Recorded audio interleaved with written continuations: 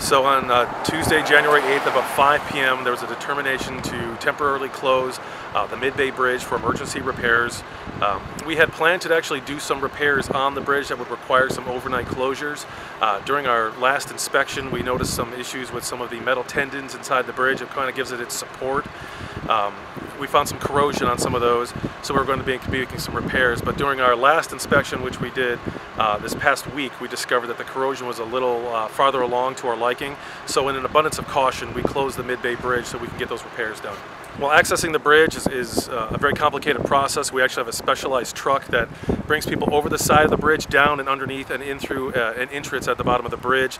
Those entrances are spaced out throughout the segments on the bridge, so our team has to bring everything in there: lights, generators, tools, equipment, everything that they need. We have to bring people in just a couple at a time to get into that bridge so they can do that work.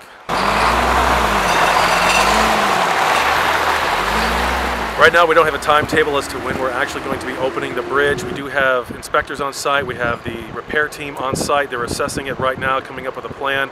We're going to work as quickly as we can to get this bridge open, but our first and foremost, our first mission is going to be safety. So if that means keeping traffic off the bridge to make sure that the driving public is safe, that's going to be our #1 priority. Until we determine it's safe to put vehicles on this bridge, it will remain closed.